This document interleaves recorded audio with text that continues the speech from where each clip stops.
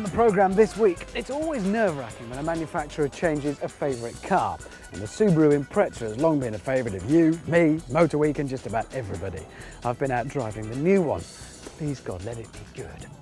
Meanwhile, Citroen may well have lost their reputation somewhat in recent years for building truly new and innovative cars, but they must be doing something right because we're buying them by the bucket load. Their sales figures are going through the roof. Royle checks out the new Xsara Sport.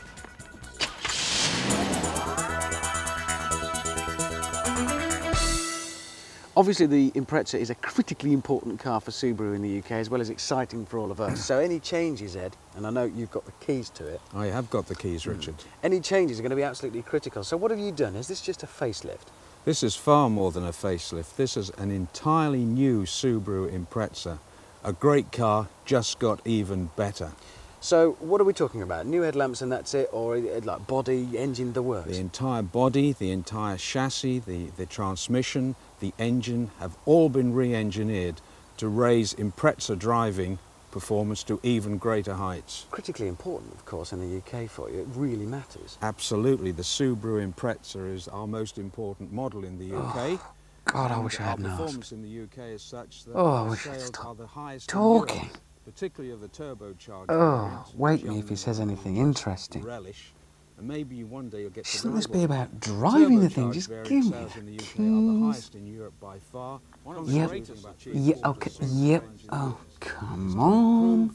the performance of the new Subaru Impreza while satisfying the Oh, this very guy can demanding requirements of talk. European type approval Do I regulations. really look The interested Xsara is in doing more emissions? environmentally friendly and Oh, I wish he'd just give me the keys.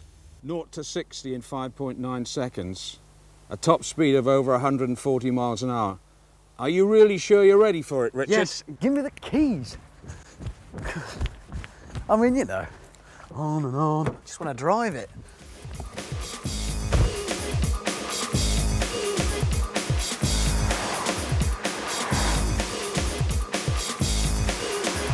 Oh yes, thank you so much. Okay. As soon as you pull away, there's no doubt that you're in an Impreza turbo, mostly because of that engine note. It's still that gorgeous, horizontally opposed boxer, 4 cylinders, moving out that way, so you get a lovely raspy note. Can't mistake it for anything else. Huge amount of torque, so you pull away, leap off, and then the drive itself, well, first impressions, the suspension is just overwhelmingly competent. It soaks up the smaller bumps and feels actually quite comfortable, but as soon as it gets a bit harsher and you start to push the car, it tightens up and you can feel it is going to keep the car glued to the road.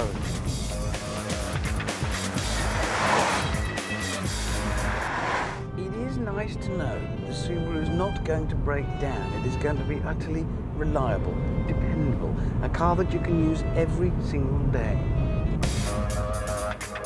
It's no accident that the Impreza benefits from what is probably the world's best 4x4 system. That system is the result of Subaru's years of involvement at the very top level in rallying. Then there's the steering, which is absolutely gorgeous. It weights up beautifully. It's absolutely rock steady about the straight ahead, and as soon as you start to put a bit of lean on it, it'll tighten up and weighten up so you can just feel what's happening. It's actually very, very comfortable. The driving position feels just right and the suspension comfy.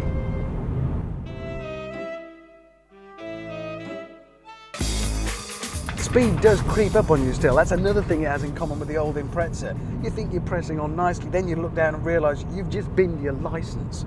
Driving an Impreza would become addictive. If you have one of these things, I don't doubt you'll find yourself taking it out of the garage just for a bit of a tour around. And that's in a 4-door, 4-seater saloon.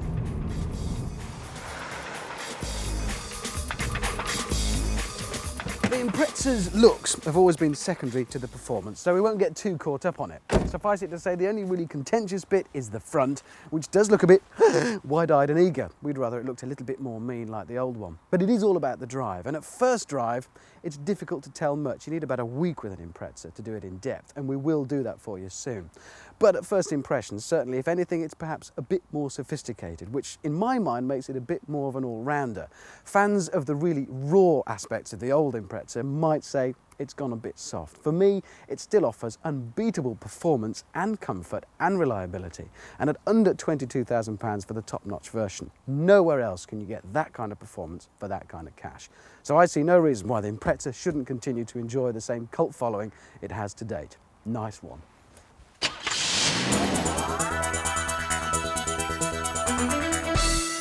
Welcome to Death Valley, California. One of the most inhospitable places on earth. A few years ago, it would have seemed the perfect location for Skoda cars, because most people thought that Skoda was very much on its last legs. And this is Furnace Creek, known to the locals as the gateway to the hell that is Death Valley. And that's why we're here to put the Skoda Fabia to the ultimate extreme weather test. So as you can see, I'm all strapped up, I'm wired up, my heart monitor tells me that I'm a cool 70 heartbeats to the minute. I'm all ready to take on the desert. Here we go. We are right in the middle of Death Valley, and if I'm sounding as if I'm dying, that would be right. We've had the windows up for about 15 minutes with no aircon on. And dear God, let me tell you, if you ever come to Death Valley, make sure you've got air conditioning. And we've got about another 10 minutes to go, if I make it, before we can get back and do the same route with aircon. Do I need aircon?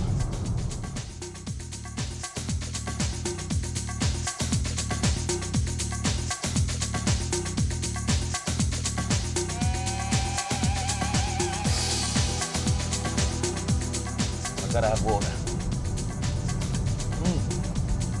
Oh, that's like hot tea, gee. This has been in the air-conditioned box. Unfortunately, the air conditioning is off, and so is the water. I love the heat, and some people like it hot, but let me tell you, this is ridiculously hot. I don't ever want to be this hot again.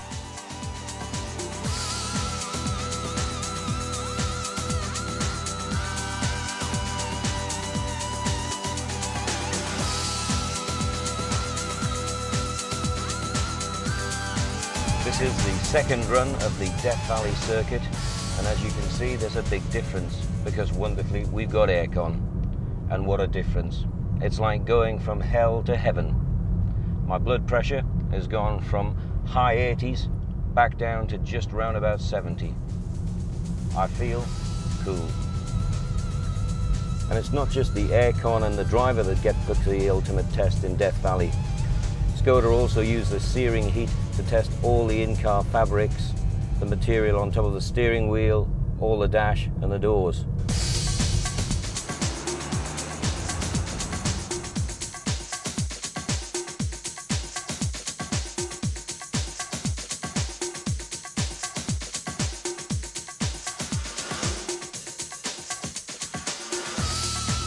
So, Doctor, what's the verdict of my state of health after that drive through the deadly desert? You are in a very good condition, Ken, for a man of your age. Thank you, I'll take that as a compliment, Doctor. So, as the good doctor said, the only thing I really need now after my epic drive in the desert is water. Lots and lots of lovely, cool water. I think I've found just the place. Yahoo!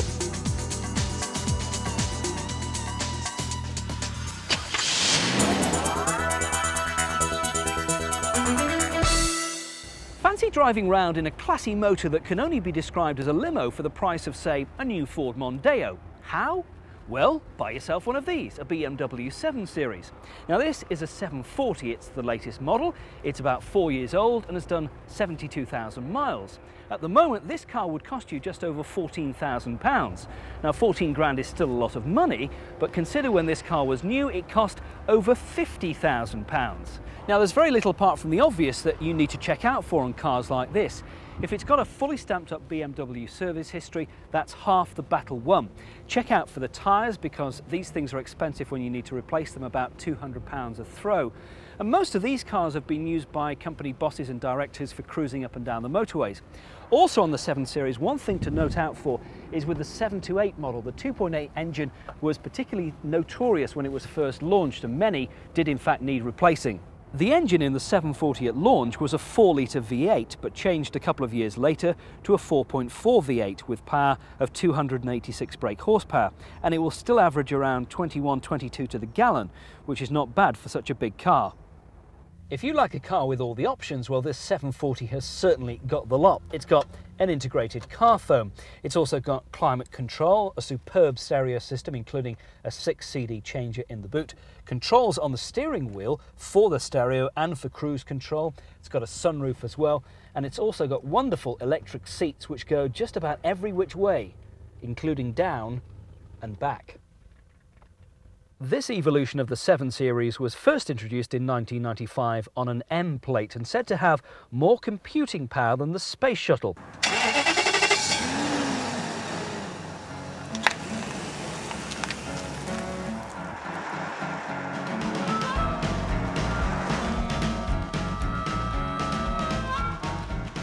There's plenty to choose from in the 7 Series range, from the base 728 up through the 730 and 735 to the top and the 750 with its wonderfully sweet V12 engine. Now this car at a main dealer would probably cost about £20,000, so for 14 or so you're getting something of a bargain. And if you do like big cars, now is the time to buy. Values have slumped quite dramatically. For instance, I've seen a 750 V12 that cost £80,000 new, now on sale for less than 20. So, sure, this is a big car, but it's also incredibly luxurious and supremely comfortable. Big leather seats, walnut cappings, it's got the whole works on it. You can really feel at home in a car like this. And what pleases me most about this car is knowing that the first owner paid about 4 times as much as this car is worth now. Put a private number plate on it and no one will know you've got a 4-year-old Beamer. Should certainly give the neighbours something to gossip about, eh? So that's my used car tip for this week. The BMW 7 Series.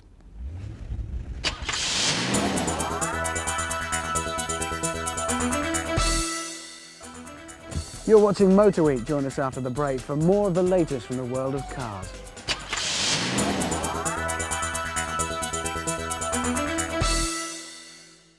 A lovely long line of pristine new Volvo V70 Cross Countries, and I'm in Denmark to test drive them.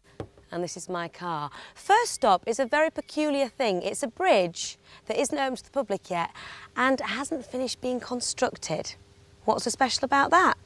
I'm going to go find out.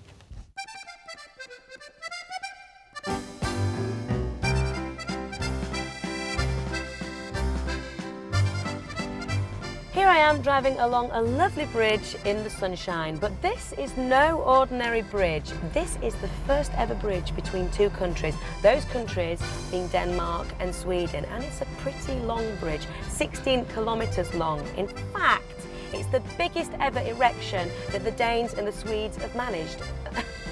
And in construction, of course. And you know, Volvo have managed to secure us a test drive across this bridge before it's even due to be open on the 1st of July. Not bad, eh? The Øresund Bridge will ease traffic congestion and allow easy travel between Denmark and Sweden. Oh, and it's being built without any damage to the surrounding environment. Good, eh? Here in Sweden at lunch stop, we've just had a very nice lunch stop. And now, seriously, it's time to try the V70's capabilities on an off-road course that Volvo have especially set up for us. Let's give it a go.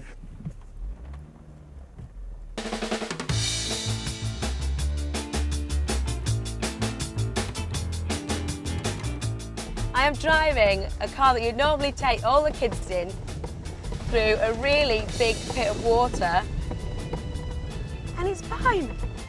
It's so fine. Normally when I'm on roads like this, it's in the co-driving seat of a rally car and it's going rah! really, really loud and you can't hear yourself think. Going around this wood off-road track in this Volvo, listen, you can't hear a blooming thing. The engine is so quiet. It's amazing. The thing that I don't like about it, I think, is that, I don't know whether you can see, but I'm having to kind of like sort of peer over the bonnet. If you were sat in a normal kind of 4x4 like a Discovery or a Cherokee, you've got a much higher driving position and you can see the road ahead of you much more. With this, you're really quite low, and I find it a little bit disconcerting that I can't quite see when I'm driving over this kind of terrain. Traction control, get up this hill. Here we go, yay!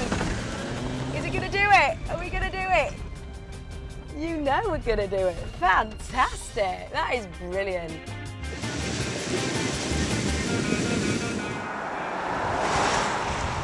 The V70 is a solid drive on the road, as you would imagine from a car like this, but surprisingly, when you're going around the corners, it's ever so light. The steering is light and it tends to wallow a bit. In fact, it oversteers slightly when you're on a road like this. And when I first got in the car, it was ever so slightly unnerving. Yeah, it feels solid, but it's all a bit wibbly wobbly on the top. I was speaking to one of the guys from Volvo earlier on, and he said that they've had to kind of compromise on the stability of the car when it goes around the corners to get it right when it's off-road, and I agree with him there. I'm in the middle of Sweden and I'm lost. Where is it? Bastard. Oh, there it is. So that's how you spell it. Right, I know where I'm going now. They've got funny names here.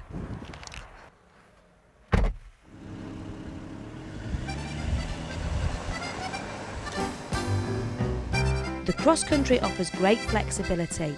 Not only does it offer the comfort of a luxury saloon and the safety of a standard V70 estate, but has substantially improved all road abilities, which are previously only possible in an SUV.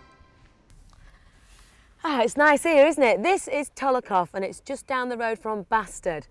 And boy, was I glad to get out of that place. It's full of a right bunch of Swedes.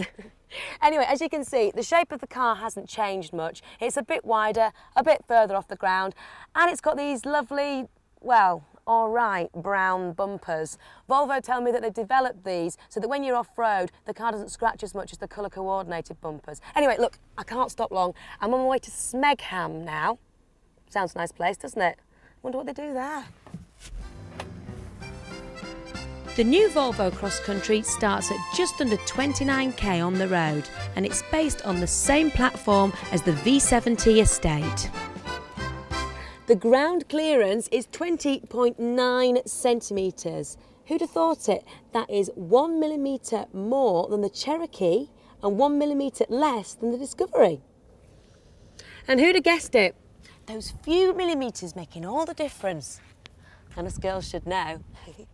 Safety, always a Volvo strong point, is unrivalled in the Cross Country, with dual-stage airbags, SIPs, side impact protection systems, whips, whiplash protection systems, and the IC, which is an inflatable curtain, which is all provided as standard. What a fantastic day, and I've arrived now in Tylösand, Sweden. And look, there's the beach, and life is a beach, so I'm going to go and lie on it.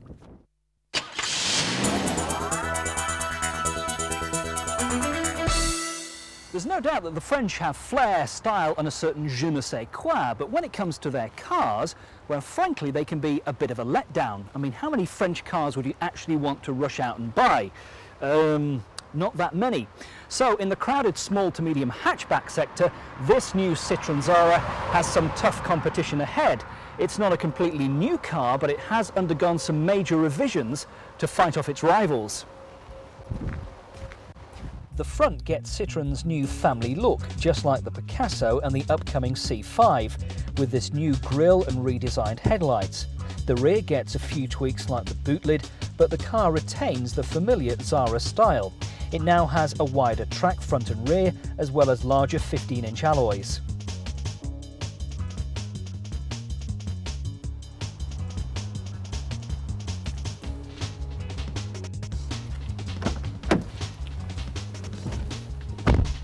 Now, the Xsara, as before, will come in a choice of 3 different body styles: 3-door, 5-door and estate. Specification throughout the range has also been improved. The stereo now adjusts to your speed on the road. Curtain airbags, and a first for a car of this size, rear parking assistance will be optional extras. Prices, well, they're going to start at launch at £9,295, which includes a £1,000 cashback. So altogether, this is a pretty good value for money package.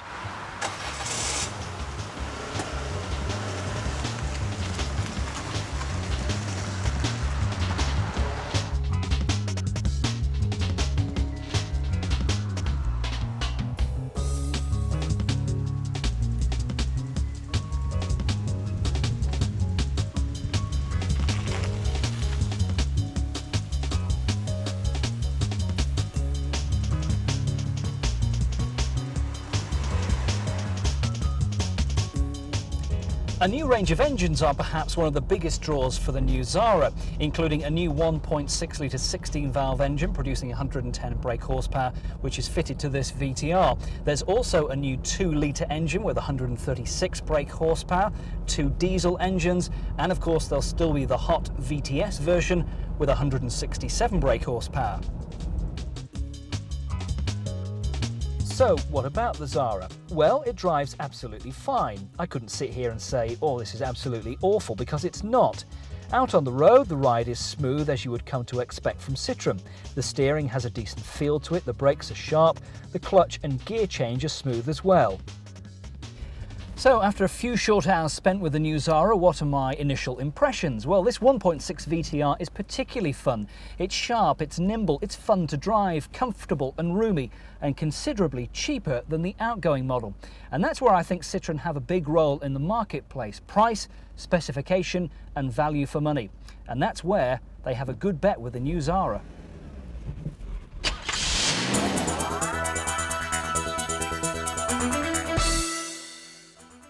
If you're wondering what this is, by the way, it's a Holden HRV GTS R. The interior might look a bit like a Tarte boudoir, but up front there's a 5.7 litre V8 engine taken straight from a Corvette.